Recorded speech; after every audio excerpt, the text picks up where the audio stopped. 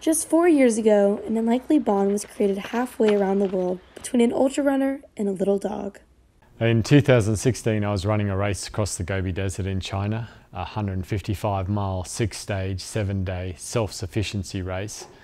And on day 2 of the race, a little stray dog would come out of nowhere and start following me. And she would go on to run 80 miles of the race, which is 4 stages. And we would spend pretty much the whole week together.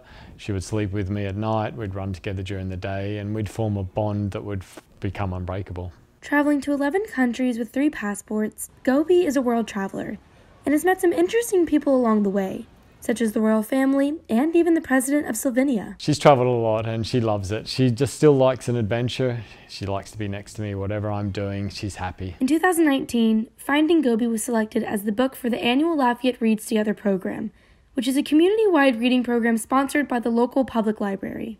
The adult book in particular, which they were giving away, details my tough early childhood, a very abusive upbringing, going on into running. And there's so many moments of love and warmth and friendship that they saw it as a really nice read for them to be able to share within the community. That's how I first initially came last year, to talk to the community, and we've been invited back again, which has been fun.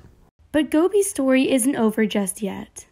The book finishes quite quickly at the end of us getting back to Edinburgh, and since then Gobi and I have had so many adventures and journeys around the world. Our stories touch many people with their own stories as well, that I think there's an opportunity there to write more about what's happened since. There's also a live-action movie in the works, coming to theaters sometime in the near future. As for Gobi, she's no longer running ultramarathons, but rather running to raise money for charities, so other dogs can find their forever home like she did. For STM On Air, I'm Carlin Sakani Matthews.